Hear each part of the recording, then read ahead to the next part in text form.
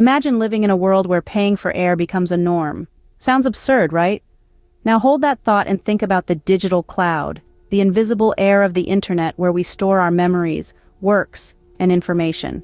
Why would anyone pay for something that's essentially intangible, especially when there are free alternatives available? Dive into the world of cloud storage, a realm where bytes and gigabytes become as precious as gold and diamonds. With an array of options available ranging from free to premium, the choice of cloud storage can seem like a daunting task. Consider the popular paid cloud storage services like Google One, Apple iCloud, and Dropbox. The primary allure of these services is the massive storage capacity they offer, often ranging from 100 gigabytes to a couple of terabytes. But this storage space comes with a price tag, and it's not always light on the pocket. Now take a step back and think about the free alternatives. Services like Google Drive, Dropbox Basic, and Microsoft OneDrive offer a certain amount of storage space at no cost at all.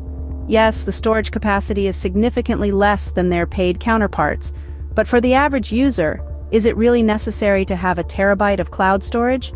Let's not forget that these free services often come with the same features as the paid ones: file sharing, easy access across devices, and the peace of mind knowing that your files are safe in the cloud.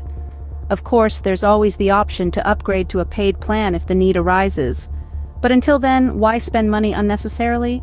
Another factor worth considering is the cost of maintaining that paid cloud storage. It's not a one-time payment. It's a recurring expense, every month or every year. Imagine the amount of money that could be saved by simply using free alternatives. However, it's important to remember that not all that glitters is gold. Free cloud storage services often come with their own set of limitations, such as slower upload and download speeds, a reduced level of customer support, and potentially less robust security measures. But then again, it all boils down to individual needs and preferences. If someone is a professional photographer or a filmmaker dealing with large files on a daily basis, then perhaps a paid cloud storage service would be worthwhile. But for the average user who just needs a place to store some photos, documents, or back up their smartphone, the free alternatives could be more than sufficient. So, before reaching for the credit card to pay for that premium cloud storage service, take a moment to consider the alternatives.